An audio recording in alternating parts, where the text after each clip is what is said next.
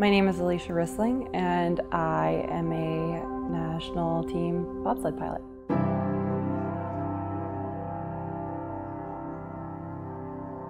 I attended University of Alberta on both a basketball and track and field scholarship.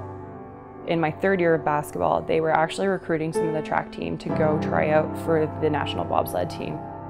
I was extremely quick, and had the capabilities of being very strong. And I knew that was what you needed to be a good bobsled athlete. It's pretty much extreme tobogganing, which was right up my alley. So playing university sports, I went to a school where the girls had the same right to scholarships. We had the same per diem on the road. We stayed in the same hotels, traveled on the same flights. It was never, ever an issue that there was a difference between gender equality here. So I've never, ever experienced inequality within sport until I got to bobsleigh.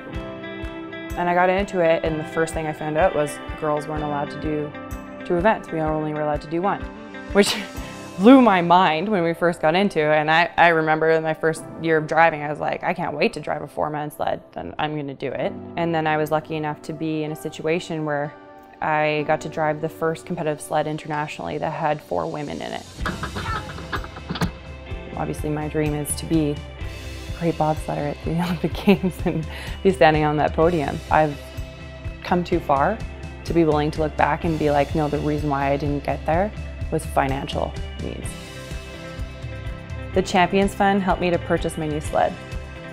These grants especially are very important because even being a female athlete, the sponsorship that is out there available, the percentage of men that are going to be able to get that sponsorship over a woman is astounding. So to have one out there that just certifies, that almost levels the playing field a little bit and really gives girls a better chance to have just a grant just for them. It's an investment in my future.